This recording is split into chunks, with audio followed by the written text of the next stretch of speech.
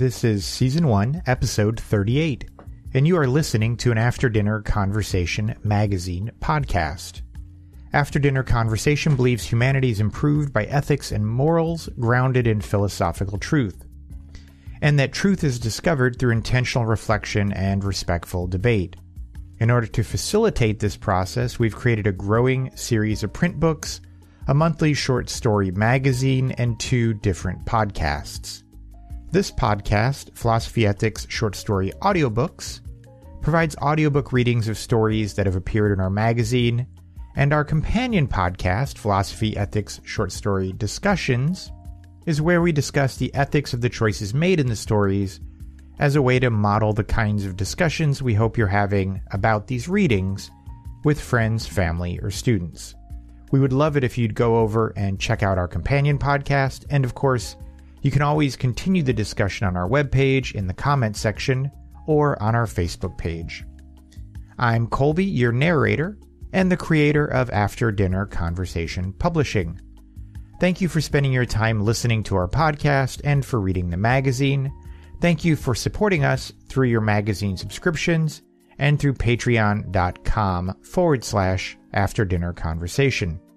And of course, if you enjoy this audiobook reading, please subscribe to our podcast, share it on social media, and suggest it to friends. Today's story was in our June 2021 magazine, and it is by Jann Everard. The name of the story is I Do So Like Durian. The 504 streetcar grated against the curve of the tracks as it entered the station. It pulled to a stop directly in front of Holly. The doors opened with such a clunk that she stepped back, treading on the toes of the person behind her. She was blocking the door. A crowd of restless Chinese grandmothers nudged her forward with sharp elbows. "Does this car go south on Broadview?" she asked the driver. He adjusted his seat and the booklet of transfers clipped to the dash. He didn't bother to look at her. 504 turns at Queen, 505 at Dundas, he said. "But does it go south?" she persisted, and he flicked a thumb to the back of the car, signaling for her to board. She had never been to Broadview Station before. She rarely used public transit. Her high school was within walking distance of her house, and her mother was happy to drive her wherever she and her friends wanted to go. "I don't like you girls alone on public transit," she'd say, the slight wrinkle of her nose suggesting that the matter wasn't so much about safety. Besides, driving together gives us a little time to chat. She would perch on the edge of Holly's bed until the silence from Holly's friends went on a little too long.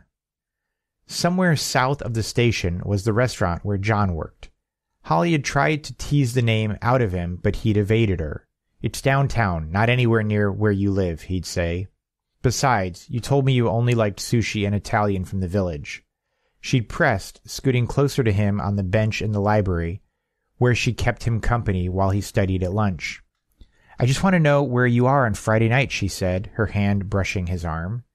His temptation was palpable. But while Holly silently pleaded for him to make a move, his lips stayed grimly set and his attention returned to his textbook.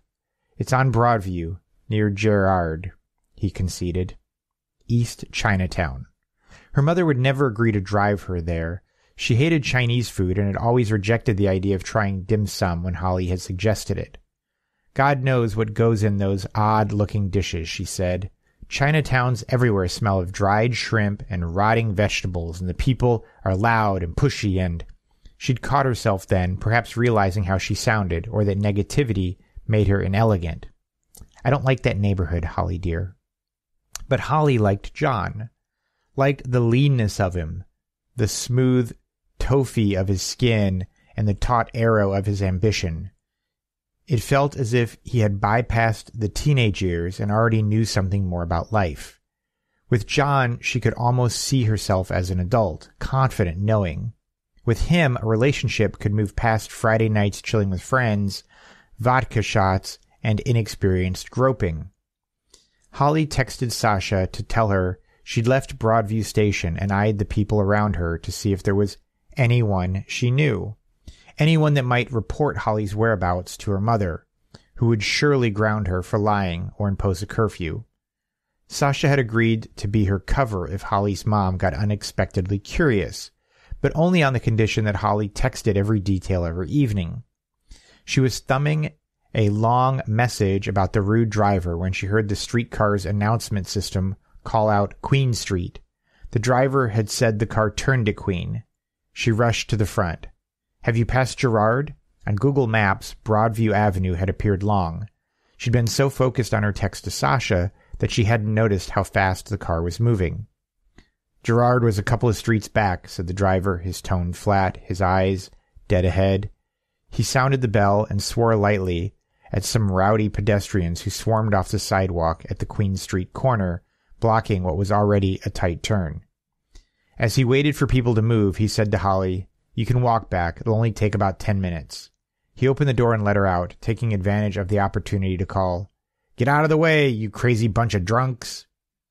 Holly sidestepped a group loitering in the glow of a street lamp, avoiding eye contact. When she looked up, she was in front of 3 girls with large exposed breasts, postered on a brick wall.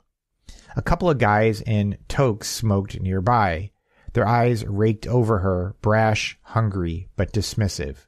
Above their heads, Jilly's exotic dancing glowed in neon.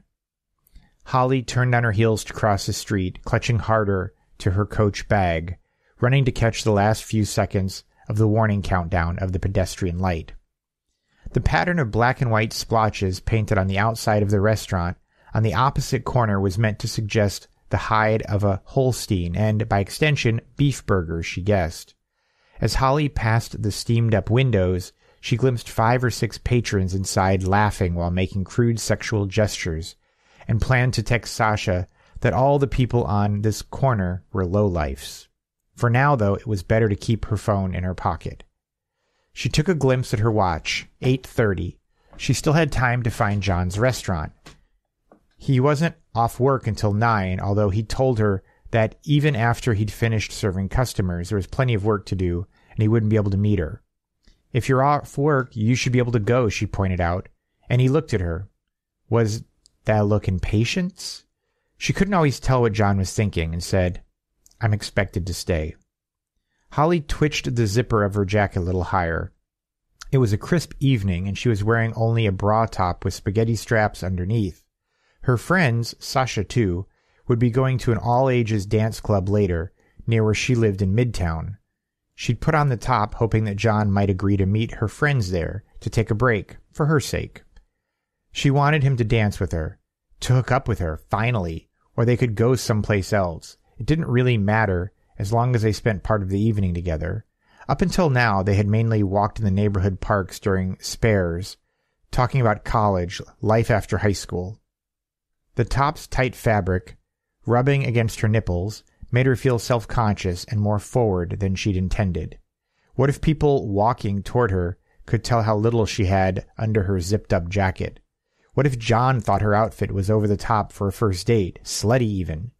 She kept her hand on the zipper of her expensive jacket, her arm hiding its logo. Not far from the Cow restaurant, she noticed a northbound streetcar stop. She had no tickets or tokens, only 3 $20 bills her mom had given her for the weekend. Public transit drivers didn't make change. She'd have to walk. Her feet didn't hurt too badly yet, despite her heeled boots. 10 minutes, the driver had said. Acrid smoke from a cigarette made her speed up past a woman sitting on a cement half-wall. The woman had no coat and pulled on the cigarette so hard her cheeks caved hollowly. The aroma of fresh bread flowered the air, and voices drew her attention to a bakery with its front door open. An Asian man in a dirty apron stood outside, facing the street, backlit by the bakery lights. He was young and looked a little like John. Like John, but not as attractive. "Gerard's not far, is it?" she asked. Yeah, he replied, as if chewing on the word. "First you go right." He gestured with his hand northward, and then with a small head bobble to the left said, "And then you go right." These directions confused her, but she decided not to press. 2 very tall men in the bakery were looking her way, eyes narrowed. She was interrupting their work. After the bakery, Holly passed a row of 6 Victorian row houses with stained glass windows and wrought iron fences, a low apartment block, a school. This felt better. The houses were narrow, a quarter of the size of the homes in her neighborhood, but they had nice gardens. But then the businesses got shabby again. A few were permanently closed. The smell of garbage, heaped in piles, permeated the air, as did cooking oil. Looking down a few stairs directly to her right, there was a bent woman in a hairnet carrying an industrial-sized tray. Dumplings made in a basement. Her mother's words came back to her. Ahead was a corner variety store, a Subway sandwich joint, a single man in a dark hoodie shrouded by the scented smoke of marijuana, standing in front of the kind of coffee place Holly would never enter, the lowest of the coffee franchise food chains. The strip was otherwise deserted. Holly's footsteps echoed alone. This couldn't be where John worked, not near an area like this. Where were the shops and clothing stores? Her cell phone vibrated in her pocket, but she didn't dare remove it. She hadn't texted her friend in 10 minutes or more. Sasha would be wondering why. Knowing Sasha was waiting for her to make contact gave her courage. With one press of a button, she could have her on speakerphone. She could tell her that this place was seedy or not. She could handle this alone. Sasha didn't have to know everything.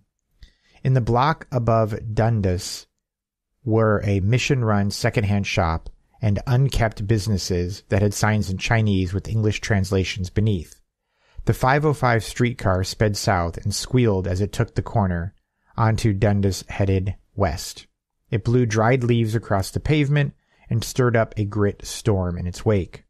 An ugly institutional block of what could only be subsidized housing butted up to the sidewalk, small high windows hung with red and gold medallions. She looked at them knowing she had no idea if they were religious or merely decorative. John would know. She'd ask him. She could finally see the streetlights of the Broadview-Girard intersection ahead. The block was bright with signs, red on yellow, yellow on red, all in Chinese characters. It was crowded. The sidewalk narrowed by more garbage bins and collapsed cardboard boxes on the left, and people and produce spilled out of the stores on the right.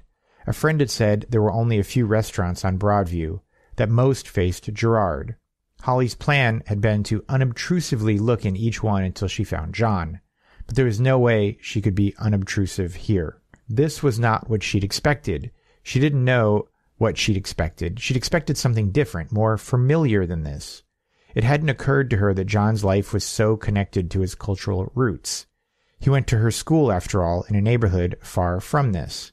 Lots of kids did travel from around the city to her school, smart kids, gifted kids like John. It had always been his smartness, his studiousness, that had defined him, not his Asianness. She stopped before she had waded too far up the block and looked up at the signs again. Sing Barbecue Restaurant. Ka Lucky Seafood Barbecue Restaurant. She looked at that one again.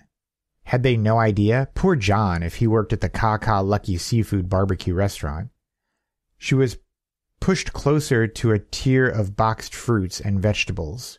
Next to her was a pile of large football shapes. She didn't know if they were fruits or vegetables. They looked armored, covered in dull, drab-colored spikes. She turned to a fellow who was stacking oranges and gestured. "What is this?" she asked. He answered, but she couldn't mimic his response. "Pardon?" she prompted. A younger woman beside her answered, "It's Durian. Smell." She held one of the fruits closer to Holly's nose, and, even as it approached, she could tell she was going to gag from the odor. The woman looked away, smirking a little. Holly straightened her shoulders and glared at the woman. If she didn't know a Durian, it wasn't because she was ignorant or disinterested. She wanted to know Durian, and that stack of tubers there, and that heap of green vegetables next to her here. Defiant, she grabbed a plastic bag from the roll above the oranges and shoved into it the largest Durian from the pile, knotting the plastic closed. She strode into the store and held out a 20 to the young girl at the till, who took the bill and returned to change without expression. The next business was a small restaurant. It glowed with the bluish light of old-fashioned fluorescent tube lighting. The walls were the color of a school bathroom, the tables streaked to show the direction of each wipe of a dirty washcloth. 4 or 5 patrons sat scattered around the room, watched over by a woman who stood with her weight shifted onto her right hip as if it were too painful or required too much energy to stand straight. High in the window hung dead birds, their cooked skins glistening and crisp. At the back, in a filthy apron, stood John, his expression closed. The plastic tube he held brimmed over with dishes smeared with jellied sauce and flecks of rice and noodle. A door beside him was propped open to reveal the carcass of a pig, hanging in its entirety from a metal hook in the ceiling. For a second, panic brewed in Holly's stomach. She desperately wanted to be somewhere else, someplace dim, someplace anonymous. Just to think about what all this meant. To practice a reaction. But what reaction? John wasn't wearing the white shirt, black pants uniform of the servers at the kind of restaurant she was used to, but cheap, shiny polyester. The smells weren't anything she was used to either. The area was poor and chaotic, the restaurant plain. But it was also exotic. Her parents had never brought her to a place like this. She'd arrived here by herself, her choice, and everything was so totally outside her experience that it felt like a small act of rebellion. Liking John had already made her see differently in some ways. Before she'd met him, her future had felt blurry with the soft edges of entitlement. His was sharply defined by a hunger to get on with it, to make life happen. Success wasn't inevitable in John's mind. It had to be manufactured. That's what made him so attractive to Holly, the intensity with which he worked for what he wanted. She wanted him to show that same intensity to be with her. She'd show him she could step up to the challenge, too. The defiance that had compelled her to buy the Durian propelled her through the restaurant's front door. John looked up, his forehead furrowed. "What are you doing here?" he asked. His embarrassment stiffened her resolve. "I'd like to eat." She glanced at the woman. "I'd like to try this. I hope it doesn't need much cooking." She held out the plastic bag containing the Durian. This set off a loud flurry of conversation between the woman and John. She waited. "Is your boss okay with that?" "She's not my boss. She's my mother." "You won't like the flavor of this." John peeled off his apron and approached, reaching for the bag. It was heavy. Her shoulder was beginning to ache from holding it out. She turned towards John's mother. "I'm Holly. I'm pleased to meet you."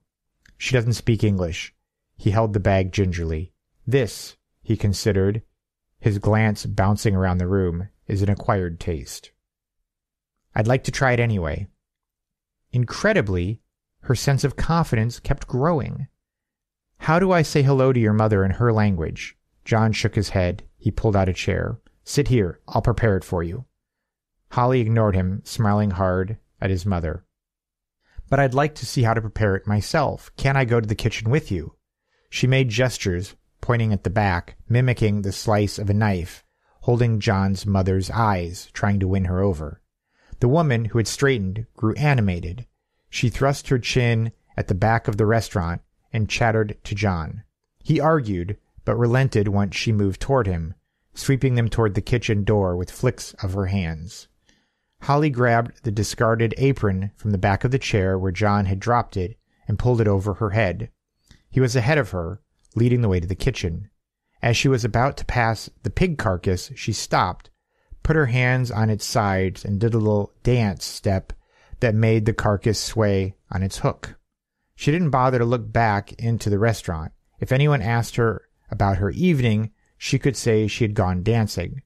But what anyone thought if they saw her here didn't really matter anymore. The end.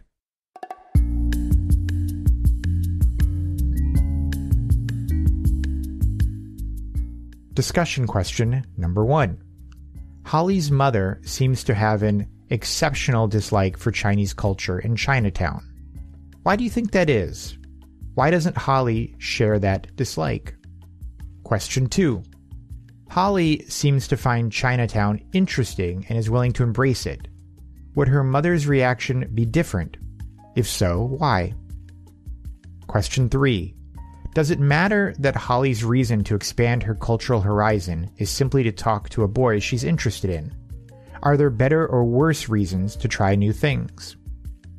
Question 4. What keeps Holly's mother from embracing new experiences? Is there anything you can do to keep that from happening to you? Question 5. When Holly's mother finds out Holly went to Chinatown, they will likely fight over it. What will be the result of that fight? What is likely the result of Holly and John's dating? Is it possible for Holly's mother to handle the situation differently or better? If you enjoyed this story, head over to our companion podcast, After Dinner Conversation Discussions, and listen to our discussion of this or other short stories from our magazine. We will include a link in the description. And of course, you can always continue the discussion on our webpage, in the comments section, or on our Facebook page. Join us next week when our story will be In Love and War. Have a great day. Thank you.